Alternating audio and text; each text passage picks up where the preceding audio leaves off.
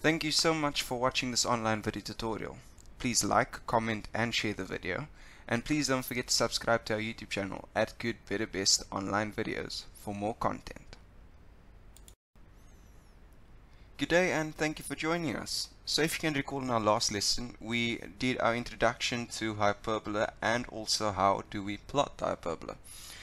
We also found that the standard form for hyperbola was as follows: as y is equal to a over x plus q. And obviously q being our vertical shift or our asymptote, and then a is just going to tell us which quadrants our hyperbola is existing in, either the first, second, third or fourth. Remember that the first quadrant is always paired with the fourth quadrant and the second quadrant is always paired with the third quadrant. So today's lesson we'll be looking at determining the equation. So if we look at our example on the left hand side, we can say we've got an hyperbola that is in the first and fourth quadrant. So we already know what our a value will sort of look like, whether it be a positive or negative. So what we need to do now is use these values over here. So they give us a point here, minus 4 and 2, right? Minus 4 being the x value, 2 being the y value. And we can see that there is no asymptote, or how can I say, vertical shift, right? So remember, if there's an asymptote, if there's an asymptote or if there's a q value, then we will see an asymptote here that is not the x-axis, right? So if obviously our asymptote is our x-axis, that means that there is no q. Q is equal to 0, right? So we know that q is equal to 0. So the standard form of the equation for this graph over here that we're looking at will look as follows: it's y is equal to a over x. Cool? Remember, because q is equal to 0, because our asymptote, horizontal asymptote, is our x-axis. So all we need to do now to find the value of a, which is our only unknown, is to substitute in an x and a y value, and we are given one in this case, right? Minus 4 and 2. So once we substitute that in, so we'll say sub in minus 4 and 2. Once we sub that in, what our equation looks like is 2 is equal to a over minus 4. And so to get a by itself, we know that let me just make that look more like an a. We know that we need to times by negative 4, right? Because it's a fraction over here. So we'll times by negative 4. We'll use the one side, we'll use the other side. So obviously that will cancel out there. Minus 4 times 2 will give me minus 8, which is equal to a, or a is equal to minus 8. And once we find the value for a, we need to substitute into the equation to give our final equation. So we can say therefore y is equal to minus 8 over x. And that is going to be your final answer for this equation. Now, moving on. We get given a case here, so this is going to be number 2. In this case, what we're given is an asymptote, as we can see, a horizontal asymptote of 1. Right, so we know that we have a q value equal to 1. And also we've been given a random point on the graph, minus 1 and minus 3. So because we have an asymptote, we can just write out our standard form for this equation. Because we know that there is a q value now, we can include it in our equation, so it's going to be y is equal to a over x plus q. Right, so we're using the full standard form of our hyperbola. All we need to do now is substitute in what we know to find what we don't know. Obviously we need to work out a in this case, right? Because we have q and we have a value for x and y, which is given to us over here. So let's just substitute in everything we know so we can find out a, which we do not know.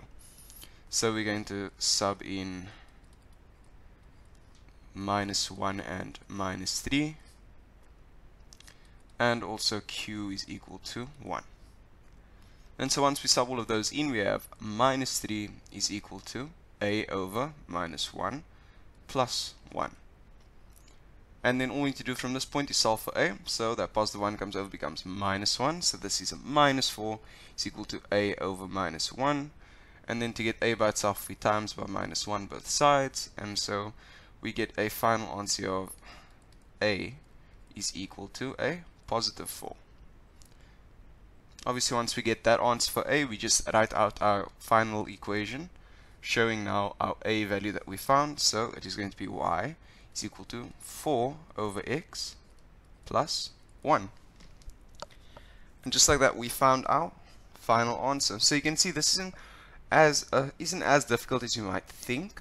all we're doing is substituting in things that we know to find what we do not know, right? So we're just solving for the unknown basically.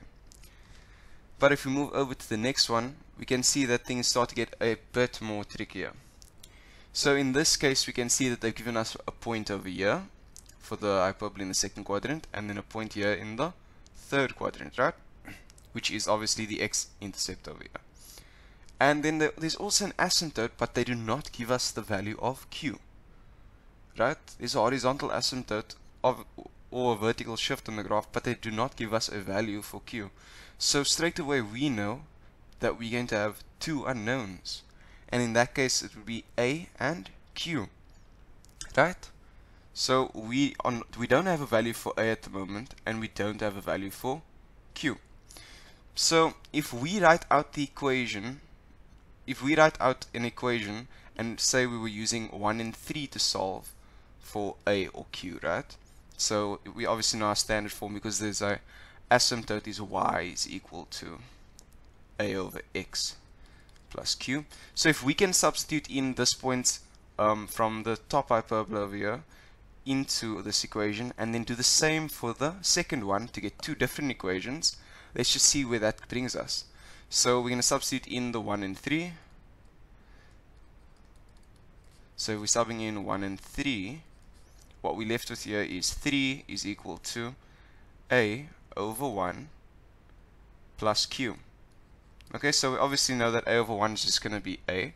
So we can just put here, just so it's easier to see, it's just a plus q, right? And then we'll do sub in the other point is minus 2, which is the x value, and then 0, which is the y value, obviously, because it's on the x-axis, where y is equal to 0. So, once we sub those points in, what we end up getting is obviously y is 0, so this is 0 is equal to a over minus 2, and it's going to be plus q, because obviously we do not have a value.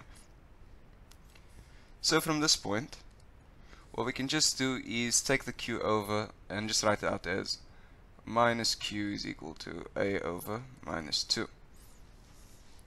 So from this point, let's just bring down our equations that we have at the moment. We have 3 is equal to a plus q, and we also have minus q is equal to a over minus 2. So in this case now we have two equations, and what we could go ahead and do is simultaneous equations, okay? So you can choose to go any route from here, where you choose to make a the subject of the equation, or you choose to make q the subject of the equation. So what I'm going to do in this case is I'm going to use the first equation over here, so we'll call this equation number 1, and this equation number 2. And I'll make equation number 1, and I'll use that, and I'll make a the subject of my equation. So what I end up getting here is a third equation, which is a is equal to 3 minus q. Let me just make that look more like an a for you guys. There we go. And that's going to be my equation number 3, right? So I'm going to say I'm going to sub in equation number 3 into equation number 2. Remember, you can't substitute your equation number 3 into the equation that it was made from. So equation number 3 was made from equation number 1, so we can't substitute those into each other. We have to substitute equation number 3 into the other available equation, which in this case is equation number 2. So obviously we have a as the subject here, so wherever we see a in equation number 2, that's where we'll put 3 minus q. So we go minus q is equal to, so we have a there at the top, so this is going to be 3 minus q over minus 2. So what we're going to do to get rid of this fraction is times by negative 2 both sides, obviously, and that gets rid of this fraction, and then we have on this side left over, so minus q times minus 2 gives me positive 2q, and on this side we have 3 minus q. The q will go over, become positive, so this becomes 3q is equal to 3, and then to get q by itself we divide by 3 both sides, and so q is going to be equal to 1. So now we have found one of our unknowns, and all we need now to do to find the value of a is to substitute this q value into any one of these three equations. And obviously I already have a as the subject of my equation number 3, so I'll just substitute q is equal to 1 into equation number 3.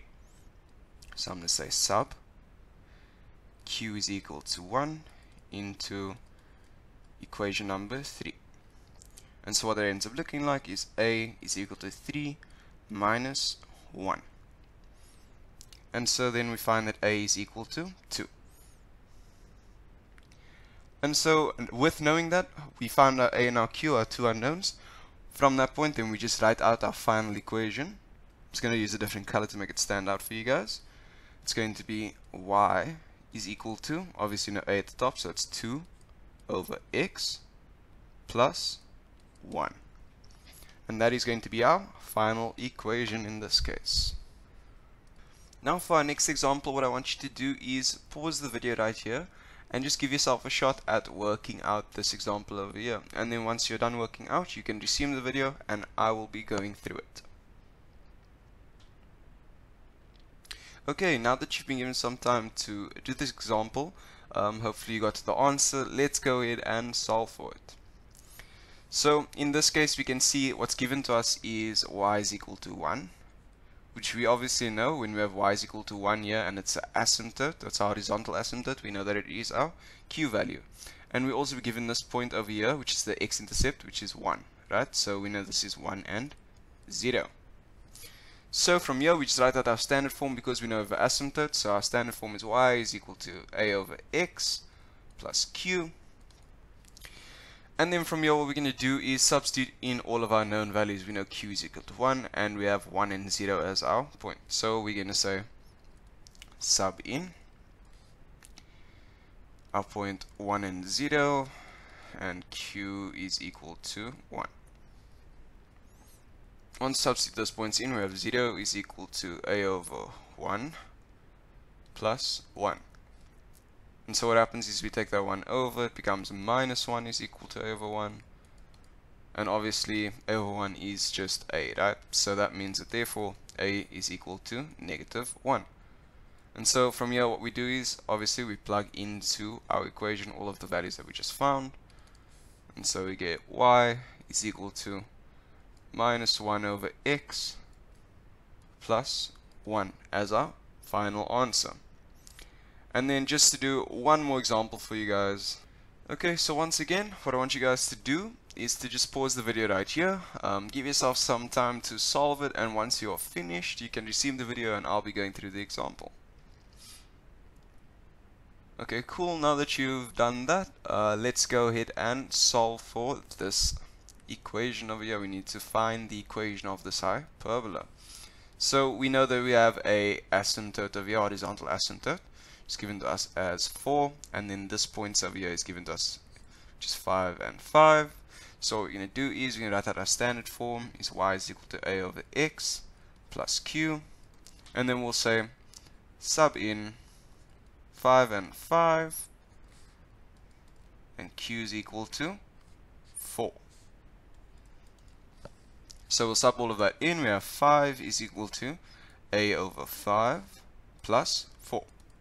So what's going to happen is 4 is going to go over, become negative, so it's 5 minus 4 is equal to a over 5. So we get 1 is equal to a over 5. And so obviously to get a by itself, we times by 5 both sides. And so therefore a is going to be equal to 5. And so then we can say therefore, we get a different color here, therefore y is equal to 5 over x plus 4. And that is the final answer. Hopefully you got that. Well guys, thank you very much for joining me. I hope that today's lesson helped you understand how to determine the equation of hyperbola in the different circumstances where they only give you one set of points and there's no asymptotes given really, or the situation where there was an asymptote, they didn't give us the value of the asymptote, but they gave us a point on one hyperbola and the other one, so we had to do simultaneous equations. And then in this case over here where they give us both the horizontal asymptote and 1 point to work with. Well anyways guys, thank you so much for joining me and have a good one.